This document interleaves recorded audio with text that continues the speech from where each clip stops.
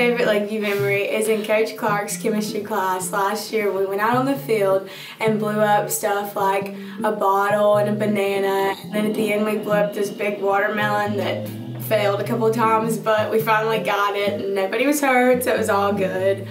That was my favorite time in Lakeview. So my favorite Lakeview memory would be the time when I was in 10th grade and we won the region tournament in basketball, and then we went to the state Final Four for the first time ever in school history.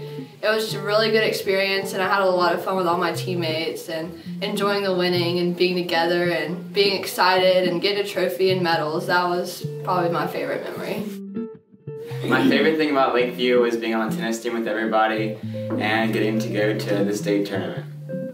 I actually have two favorite Lakeview memories, and they both deal with soccer. And my first one would be sophomore year when we played Hebron and the game went to penalty kicks and I kicked the winning PK to win. And then my other favorite one would be junior year in soccer when we played Lumpkin and I was the goalie and we beat them for the first time and for a really long time. Probably the most meaningful experience at Lakeview for me was when we got to see Miss Lightpole beat cancer. We were all in 8th grade and we got to come back the next year and see her cancer free, so that was really special.